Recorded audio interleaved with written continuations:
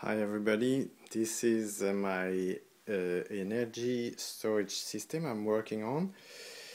It's made of 32 39 amp hour cells, lithium phosphate, iron phosphate cells. They actually come from an engineer Prius kit that I used to have installed in my Prius trunk, and since I sold it I just removed it, and I'm starting to work on this energy storage system to store power coming from the solar panels that will be installed on my roof. So for now I have just a small inverter switch here, and I switch to charger or inverter. There's a fuse, 20 amps, and the charger I use is a very small charger. It's just 3 amps. It will give 3 amps at 48 volts. The system is 48 volts, by the way. 32 cells, two cells paired, body cells configuration, 2 cells paired, and 16 pairs in parallel, in series, sorry. So it's a 38 volt nominal system with 78 amp hour capacity. So I'm gonna switch on the charger just to show you.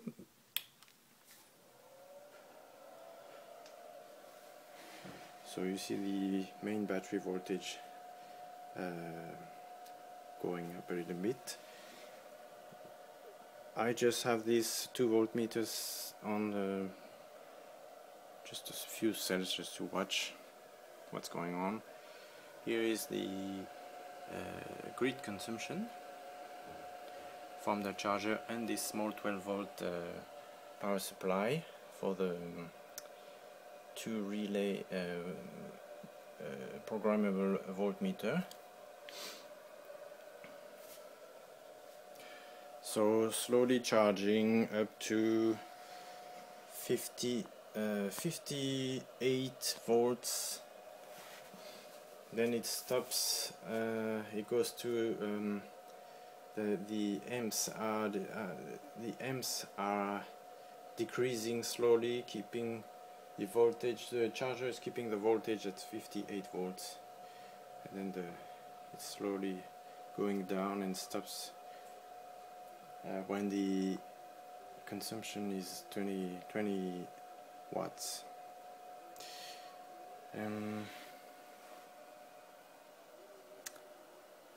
So that's about it. Well, anyways, I already charged this pack, so I'm gonna now switch to inverter mode. So let's bring it back to 0. Charger stops. I'm gonna start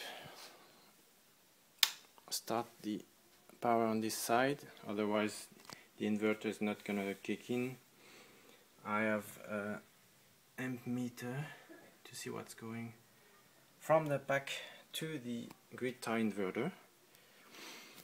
Let's switch this is a 220 grid here in front, so that's what we're seeing here as a voltage, amps and watts. Let's switch to inverter.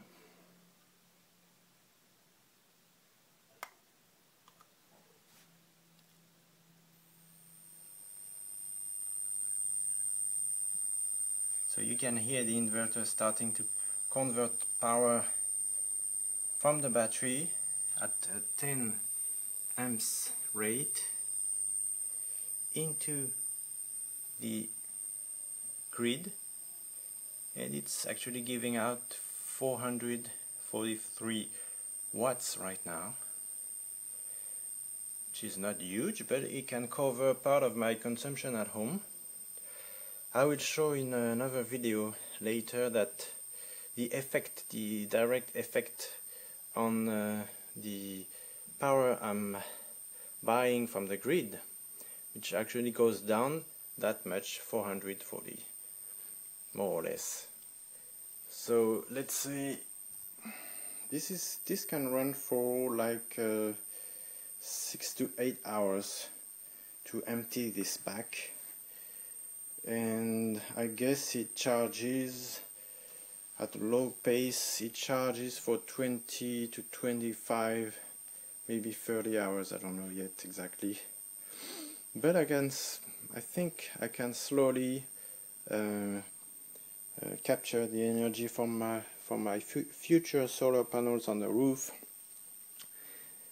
Some of this energy will be used to lower my grid usage, and some will go into this battery bank very slowly, but all day long, I mean, when the sun is out, when there's a light. It works even with a small light, ambiance light.